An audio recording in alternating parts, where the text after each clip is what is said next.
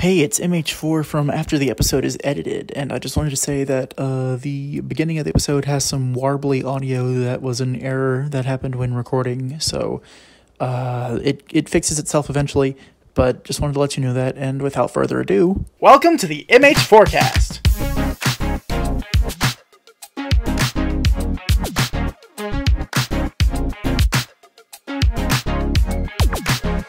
Howdy, folks, my name's Disaster MH4, and welcome to episode 2 of the MHForecast. I'm here with today's special guest. Could you please introduce yourself? Hi, I'm Marsh, or Marshy for short. I'm an animator, artist, kind of like a jerk. I don't know how to describe it. Kind of just a guy. Nothing really big special about that, What do you like to animate?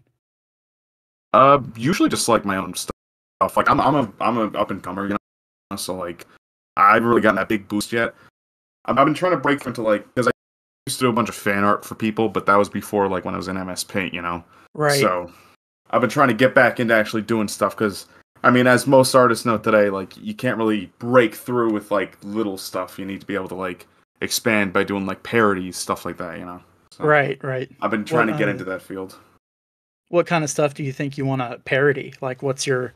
Oh, you got to be passionate. All the Right. people you look up to. I frankly, I look up to pretty much anyone who came from Newgrounds. All those guys like Sleepycast, Psychic Pebbles, Oni, Stamper, Johnny Utah, all those guys.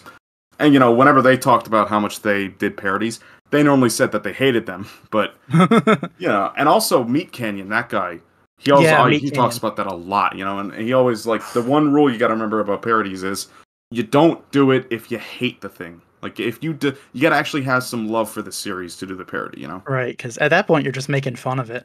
Yeah, you're just making fun. So you have to have some kind of knowledge of this series, So I was thinking, I'm a big One Piece fan. I'll probably do one in One Piece. I had some scripts lined up. Nice. Think about TF2 1-2. I like TF2. That's a classic. Despite TF2 not really liking me a lot now. But, it doesn't like a lot of everybody, so there's that. So yeah. I didn't even meet you before this, so what's your thing? This is our first time ever talking, by the way. Yeah, you messaged, I put out a collab post on Newgrounds, and you were the second person to respond. Oh. And the first person that I've recorded with, outside of the first episode, which was with 2 of the other members in this server. Oh, cool. But so my thing is, I like making just whatever I can, and that took the form of YouTube videos. I'm not really an artist. I've drawn my whole life, doodled and stuff. Yeah, I saw yours though. Yours were pretty good. I'm really honest for that. Even someone who doesn't say they're an artist, Oh, thank you. I appreciate that. I do like them. It's not really super high quality or professional. Oh no, but you got a style, is what I'm saying. Oh, okay. Yeah. You definitely got something, I don't have what someone would call fundamentals. At some point I want to sit myself down and learn anatomy and stuff like that, because I don't really know that kind of stuff. But I'm insanely impressed by anyone who can animate at all, because I've been watching Phantom Arcade. Yeah, I've been watching some of his animation streams, and it takes forever. Oh, trust me. How I started initially was I started with art, and then I was like, oh yeah, I'll just do animation because it was I was in high school, early high school, and I originally wanted to be a chef, and then I realized, oh wait, I've literally never cooked in my life. I don't know how to cook.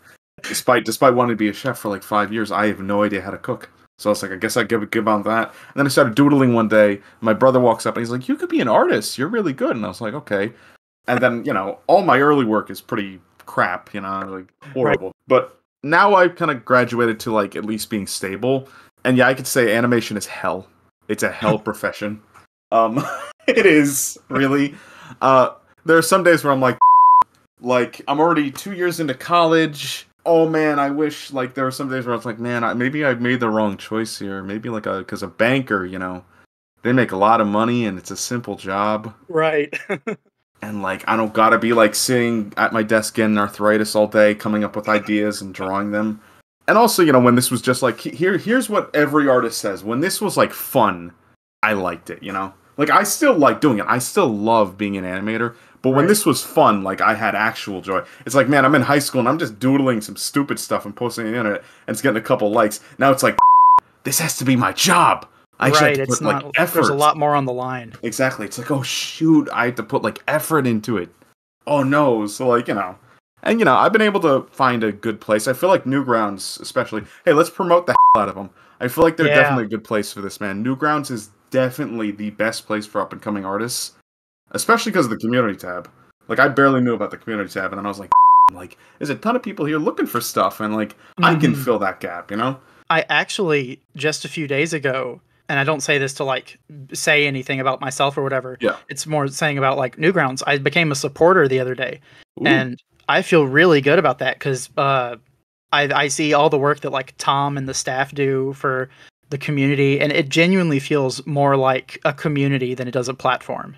Yeah, like 100%. Like Newgrounds is a family. I gotta say though, I was pretty ignorant when I first started out. I think it was up until actually a couple weeks ago, because I did a community post a few weeks ago. I was still thinking this. I was like, you know, in my head, in the back of my mind, there was always this fallback plan. I was like, man, Newgrounds is so great. I was like, I want to work for them one day.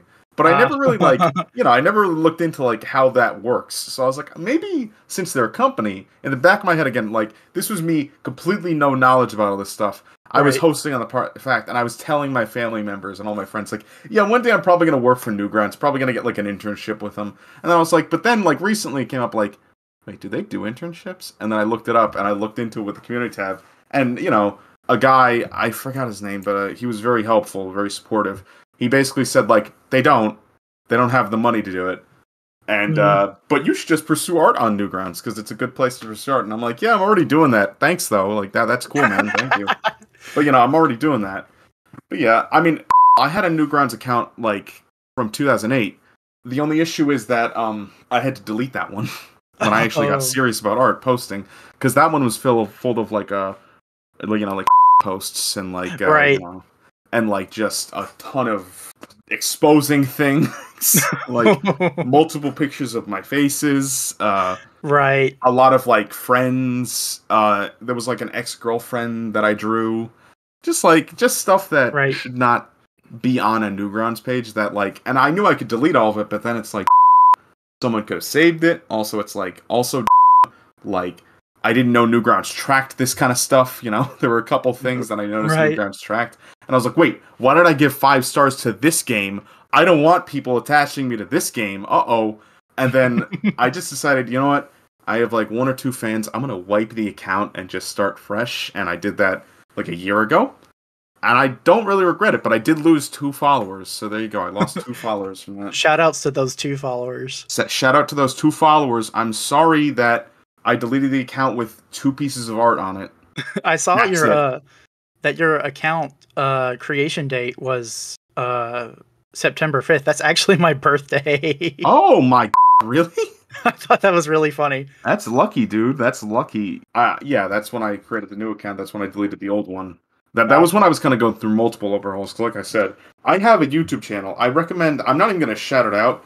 I recommend no one following it because I would feel embarrassed. It's mainly full of my friends following me and like a family member or 2. But even with those family members, I feel embarrassed, you know?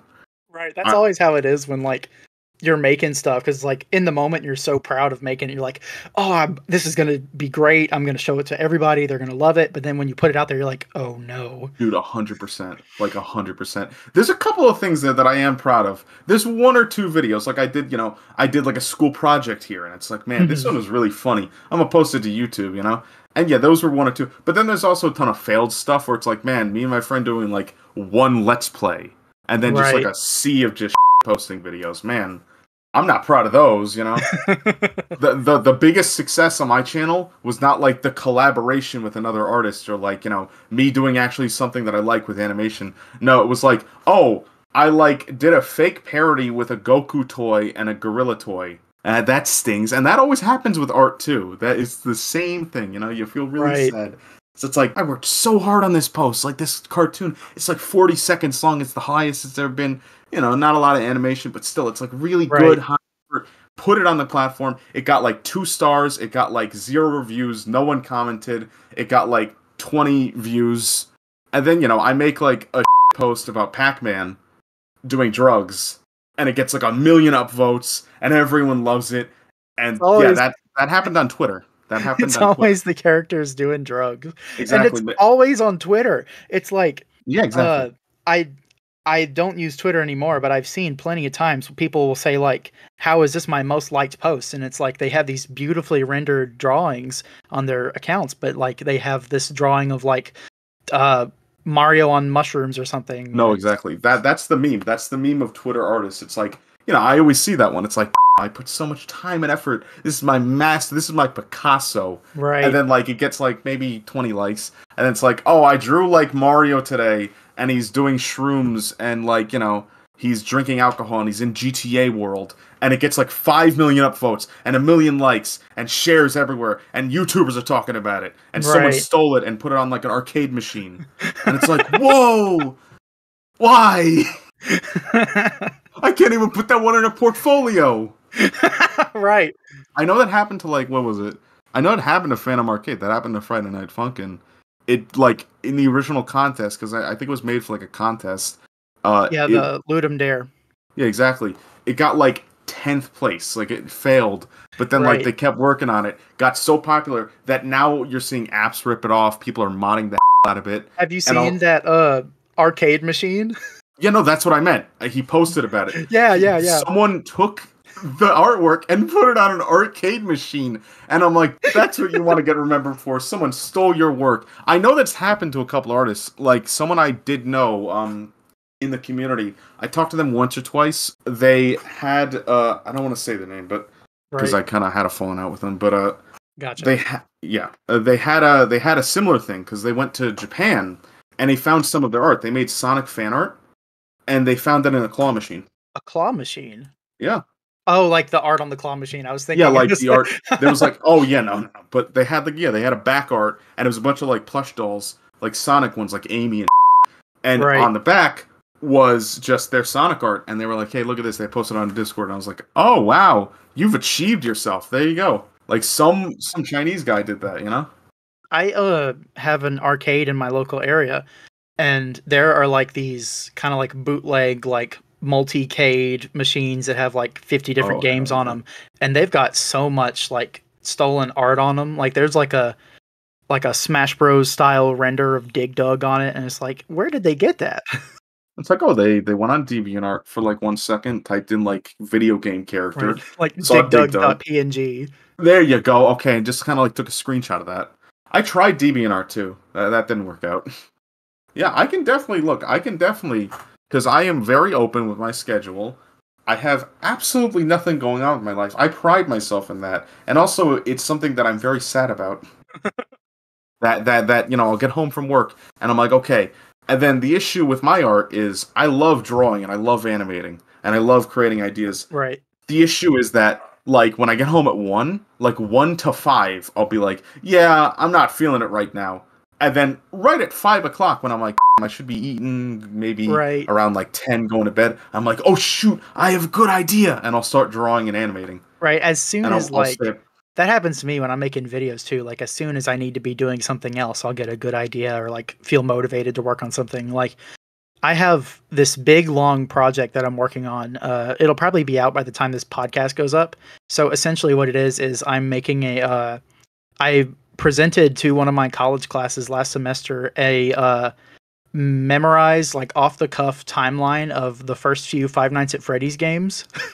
And Oh, I got the chance to record it, and so I'm making that into a video. And the footage is like an hour long, and I'm not feeling motivated to edit it. So I know exactly what you mean. oh yeah. Like, I mean, the main issue is that, you know, then we'll stay up till like 1 a.m. And Right, it's like, I should have just done this like earlier in the day. Why didn't I? And then it's like, oh well, I know why. right. And it's not like we were doing anything else earlier. Because I didn't feel anything. You know, I didn't feel at all anything about this. You know.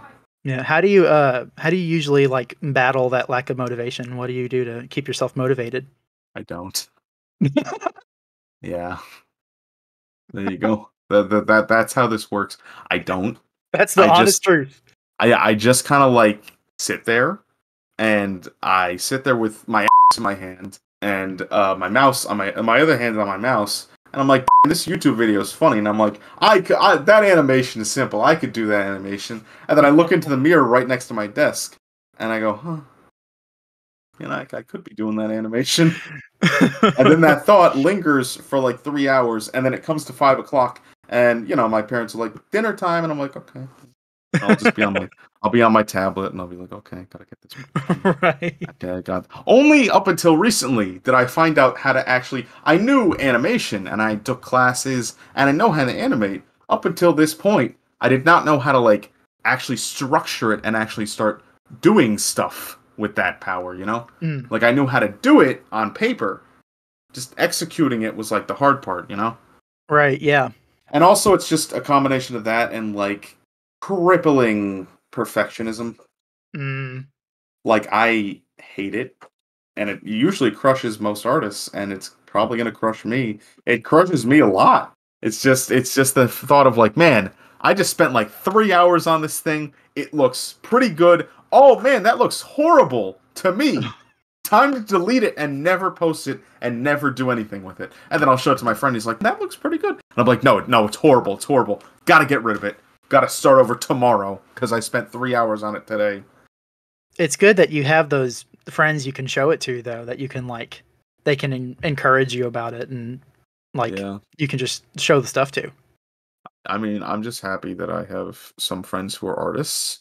Mm. Except by this point, I think a few of them are starting to get pretty tired of my because it's not fun for them to get home at like 6 a.m. on a shift that went from like 9 to 6.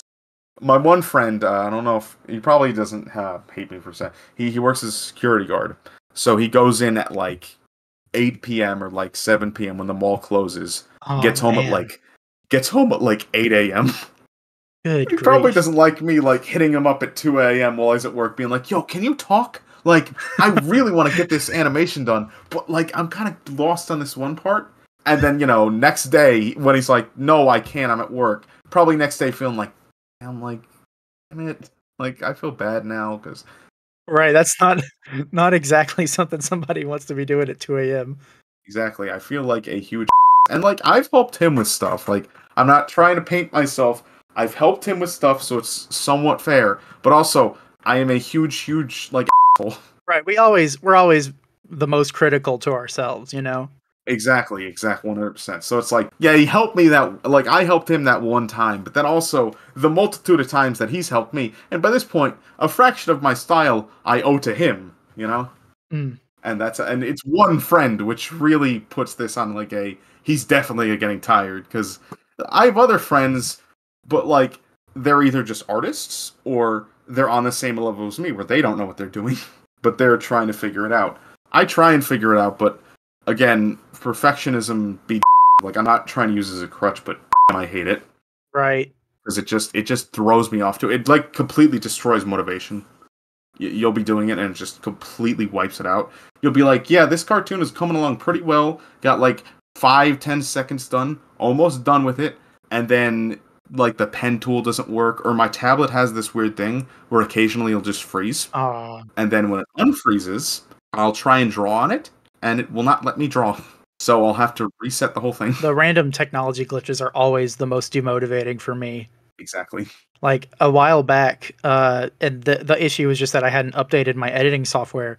But earlier in the year, I would render anything, and every now and then, a certain clip would just be out of place. And no matter how many times I fixed it, it would always come out of place. Oh my. So I just gave up and like just left the error in. But all I had to do was update it. But it was super demotivating. It was super like it knocked the wind out of my sails so much.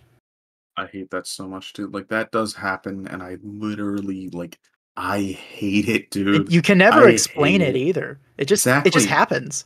Because recently I've been trying to be like, okay, I'm able to now do a successful like mini short cartoon, but I want to do like a couple of big ones, and it's like, but to do that, I can't make them silent because I want to have jokes in them. So Right. it's like I've been trying to master audio works. I suck with audio, but it's like I'm trying to work on it, But, then other times it'll be like, okay, finished cartoon, rendered it, took like an hour because my PC is old as, like, not my PC, but my laptop that I use for drawing is old as time to just get it out there, and I upload it onto, like, Newgrounds, and I play it first, and there's one part where it goes, and then it's like, oh, so something messed up on the audio, perfect. That's how that works. That's just how it works. That's just how it works. You gotta roll with the punches, If a banker is doing his job or an accountant is doing their job and their computer crashes, they just go to their like files and they just start writing on a piece of paper, or Right. like they get someone to come in and they just fix the computer up and it's like, okay, brand new, time to start again. Right. We don't have that luxury. We don't have that luxury. It's like and especially if you didn't like save it. Oh, that's always the worst too. When that happens, it's just like, oh, so now not only did I lose 3 hours of work, but also like, there's a problem. It's nice. That's kind of like, it's a little bit in that way scary how much we rely on technology, because like it just does whatever it wants sometimes, it seems like. When COVID first started, I went through like a major depression. Mm. Like most everyone, like it was similar stuff. It was like, you remember that one time when you were 7 and like you kicked your friend to the ground and like you punched him because you're a little kid, and then you blamed it on someone else, and then you're like, oh, and since all this like horrible stuff's going around on you, you're like, oh, I'm such a horrible person. Right. I think I almost starved myself. Oh man. I didn't eat for like a week or drink anything. Good grief, dude. By the end of the week, I had to like crush up food and like put into a paste and eat it because I was done. And then, family was there, so it was okay. And then by the end of the week, I fully moved into my basement where my brother was living by that point. And, he helped me make it through, and then, everything's good now. But yeah, that was like a really rough thing. That's great to hear that you're good now. Oh no, I'm good now. Like, that was a rough thing though. Like, I don't know if you had it bad. Like, did you go through something like that? Like, my perspective on it is a little bit different. I was a senior in high school when it first like super hit early 2020. Me too, yeah. I didn't have to go to school for like the last part of that semester, so it was mostly just like I can't go anywhere, but like I can talk with my friends and play games with my friends and stuff. So I had my family with me, so it wasn't super bad for me, but I'm so sorry to hear that you had to go through that. Oh no, we are actually on the opposite of that one too. I was about missing school. I was glad because in high school I had this notoriously like infamous science teacher who, bless her, she's amazing. She's a great teacher, and I'm glad that I had her. But her tests are so hard, and because of COVID, I didn't have to take her final exam. Oh well, then there you go. So that's like, I'm not trying to say like COVID was a good thing because of that. Obviously, it's not. Oh no, yeah. But that's just, it indirectly benefited my grades. I mean, I had a similar thing. Like, actually, I had like a little bit of the opposite.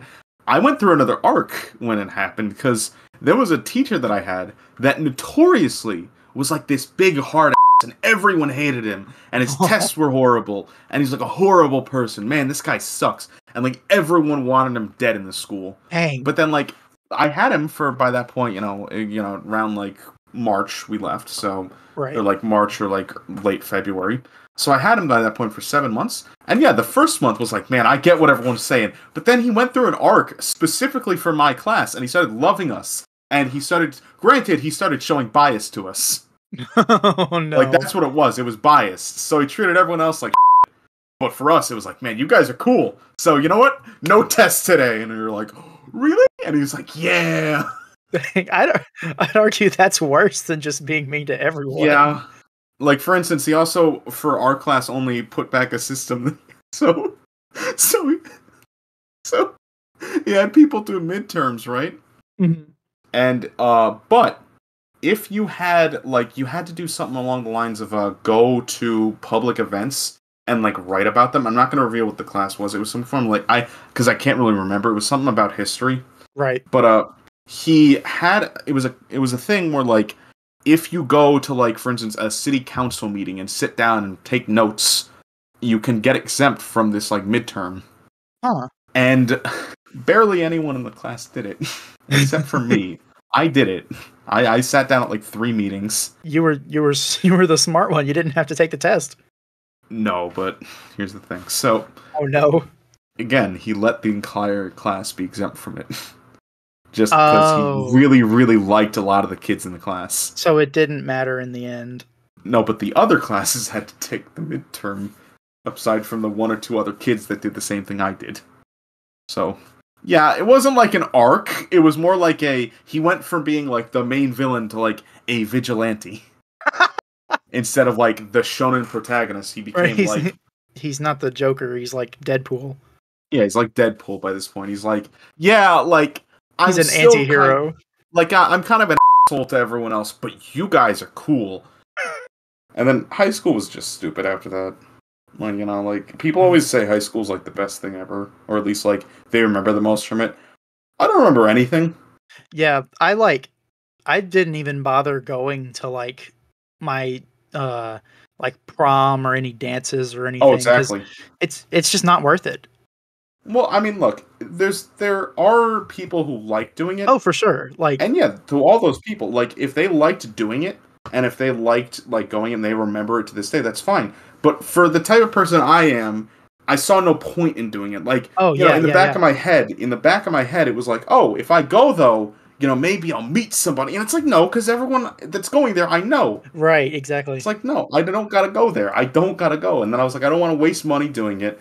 I don't have to go. The biggest thing I regret doing actually was my middle school did a ton of trips that I think since then have been canceled, not due to COVID, but due to me, I think, carrying bad luck when it comes to schools. Just because of the simple fact of my elementary school, in 5th grade, everyone goes on a trip to this one big camp.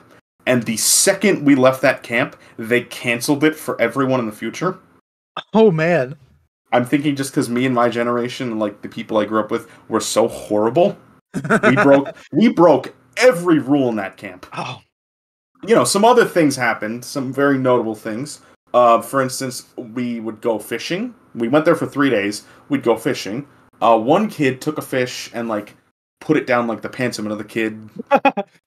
We went at a really bad time, too, because it was right on, like, do you know what a cicada is? Yeah. Yeah, like, they hatch every, 6 years. They come out, and then for that summer, it's just, like, yeah. Well, we were in the woods, and it was a 6-year anniversary, so there were cicadas everywhere. Like, you couldn't wake up in the morning when they're like, that? Yeah. And they were everywhere, they were hitting people. But I thought they were cool. I didn't like bugs so much as a kid, but I was like, wow, possibly one of the stupidest things, which I don't know why they did, but it was like a regulated camp, Like, there were cameras everywhere, they had some technology. But they still let a group of 10-year-olds go out into the woods alone. So what they did was, like, one of the events that we had to do was on the second day, everyone had to participate before they could go to sleep. For a grade, they had to do the scavenger hunt. And I didn't have too many friends, so basically it was just like, these 4 guys are best friends, and you're just kind of there, so just get in there. And so they ditched me. And then I was stuck in the woods alone, and it was getting dark, and I was like, uh-oh. And again, lucky, thank God, they had cameras, because I guess they knew this was going to happen, because the cameras had, like, they have, like, night vision. And then I'm sitting in the woods, sitting on a rock, it's getting dark, I hear nothing but cicadas, and I'm like, oh, I'm going to die. And then I hear from a big megaphone, go left! And I'm like, what? And I get up, and I'm like, and then I noticed there was a speaker on the camera. All the cameras had speakers, so that they can guide kids back to the camp when it's night. That's really smart. Yeah, so they're like, oh, good, we don't want any dead kids. But also, it makes you wonder, like, wait, what made them think to do this? And then I think, oh, wow, they probably had a dead kid. So, Yeah. The only thing that was my saving grace, that was my technology, because, no plugins, my iPod died, like, the first day, was I had from Hot Topic that my cousin bought me that came with a Funko Pop. I had a Funko Pop of a Joker flashlight where you'd shine it and it put a little display of a Funko Pop Joker. But then I also had one of Green Lantern, and I would just make them fight. And that was my day at the camp. What grade was that in? That was 5th grade. The dumbest thing I did as a kid was when I was in first grade. All my stupid stories were in first grade. When I was in first grade, I thought it would be a grand old idea to. So let me set the stage. It's after lunch. I'm in the bathroom. There are a group of other students who are in line waiting to go into their class, and so I think it's a bright idea in my first grader mind to moon this group of students. Oh. And then run back into the bathroom stall and hide. And so I did it, and they're like, ah! Because, they're first graders, or not first graders. I think they were older than me. I remember I did that, and then I like hid out in the stall and like refused to go to class. Oh. I got in so much trouble for that. If I were to say, this is not the most stupid, but it's the most cringe thing, and also probably the most stupid. It's combining. This was also when I was in elementary. It was in specifically 5th grade. A lot of the stupid happened in 5th grade. I really liked this girl. Oh no. But multiple times that I asked her, hey, do you want to, because we were like real children. But I was like, do you want to be my girlfriend? And multiple times she's like, no, I don't like you that way. And it's like, okay. And I wasn't really friends with her. I was more acquaintances. But as a child, you think everyone's your friend. So I'm like, you want to be my girlfriend? She's like, no. Because before this, also, I had an imaginary girlfriend. Oh, no. I had a girl who I fake... Oh, my God. This is in 3rd grade. I had a girl who I fake married. Yeah. So, she was nice, though. She was like a nice British girl, and she lived down the street. She would go with her grandmother, much like mine. Her and both our grandmothers lived like a streetwise from each other. We saw each other a lot at like religion class. So, and we hung out with each other a lot at school, and to the point where people started saying like, "Oh, you guys are dating," and we were just like, "Yeah, sure." So we saw each other as boyfriend and girlfriend until around like 6th grade when we're actual teenagers, but like early teenagers, right? And she was like, yeah, she told me one day, she was like, hey, Marshy, and I didn't say my real name. She's like, hey, Marshy, yeah, I think we have to break up. And I'm like, oh, why? She's like, I'm moving to Florida. And I'm like, and so like I get together so much money of my own money, and I'm like, Mom, we have to buy her a present. This is my wife. This is my woman. So next time I see her at religion, I give her this giant basket, and I'm like, farewell, my love. And this is the only and first time that we held hands. So I hold her hand and I hug her, and this was the first time we do this, by the way. And I'm like, goodbye. And like I leave, and I'm crying in the car, and I'm like, oh my God, I'm never gonna see her again. Cut to like 3 weeks later, I'm at religion, and I'm talking to a person who was close friends with her, and she's like, what the hell are you talking about moving to Florida? No, she vacationed there for a week, she's back. And I'm like, what? I'm like, no. And basically what happened was she couldn't, because she was also a child, she didn't know how to break up with me with this fake marriage. So her excuse was, I'm moving to Florida. Really, they went there for a vacation, and she actually did move, though, but she moved just down the street. And so she started going to a different school and a different religion class. So that was it, and her friend revealed it, and she was like, do you want her number? And by that point, I guess my child brain was smart enough to be like, nah, I don't think she wants anything. But anyway, that's wild. Back to the second girl I tried to marry. This was my rebound. This was my 2 years later. No, this was my current, because that was like a month before this. That was my next rebound. I was like, okay, this girl, I literally have no attraction to her because I'm a child. I don't even really like her too much, but she looks very similar and acts similar to that old girl I used to date. So, I'm going to try and marry her. So, I talked to everyone. I tried to ask her out multiple times. She said no. So this was my one coup de grace. I was like, I'm going to do it like they do in the movies. So I got together literally every single guy in our grade, and every guy was like, we got to help him on this. He's our bro. No. None of us are friends with him even, but we got to help him on this. And they got together every single girl. And they were like, come on, get her. And they were like, yeah, we'll keep this hush-hush, and then we'll meet together. We were all going to meet at the old apple tree, because there was a big, huge, like, cherry blossom apple tree in our playground. Right. That's where I married my first. So I was going to marry my second there. And I get there, And the guys actually did give me a nice jacket that looked like a vest, and they were like, "Yeah, man, you got this." And they gave me a bundle of flowers, and some guy gave me like a fake ring. And this sounds like a movie, but it was true. Right. And I was like, "Yes, yes, I'm gonna get married again." The second they brought her there, she notices all these people. She notices all of her friends. Like literally, like probably the lunch monitors were like, "What the is going on?" Because they saw every child group up there, and then I was like, I got down on one knee, and I was like, "Will you marry me?" And she was like, I told you multiple times that, like, I thought you was a friend. And then, by that point, half the girls started walking away. And then she walked away. And then I turned around, and I was like, "Thanks anyway, guys." And they were all like, "We wasted an entire recess doing this." And for the rest of that year, no one talked to me, and no one played with me. Because they were like, waste an entire... None of them even ate. Most of them didn't eat their lunches. That was the thing. They're like, we wasted an entire lunch and a lunch break on nothing. And I was like, but I thought maybe you could get me a girlfriend. And then that was it with that, and that was probably the worst thing. Besides that, the second, like, I was never a bully either, though. I wasn't a bully. I think I did bully one girl. Oh no. But later on, we became friends, and now we're not friends, certainly, but we're more acquaintances. Whenever I see her, I say hi. Right. But I think I used to call her Donkey Kong. Oh. And I would make, like, 8 noises. Because kids are mean. Yeah, because kids are mean, and, like, she was, granted, I think I remember it, she was mean first. Oh, gotcha. But not, like, more mean playingly, like, you know, and, it got bad, so, like, it was more me being a child and taking it a bit too far. It got to the point where I made up a game, Oh, no. So, I would walk up to her and be like, and, like, be, like, beating my chest, and she'd know, like, oh, he's tormenting me, and then I made up a game where it was, Chase, and then the girl's name, and I would scream that, and that was everyone around her cue to run away from her, and that was the game to just not let her be near. So I was like, oh man, like, this is fun, yeah!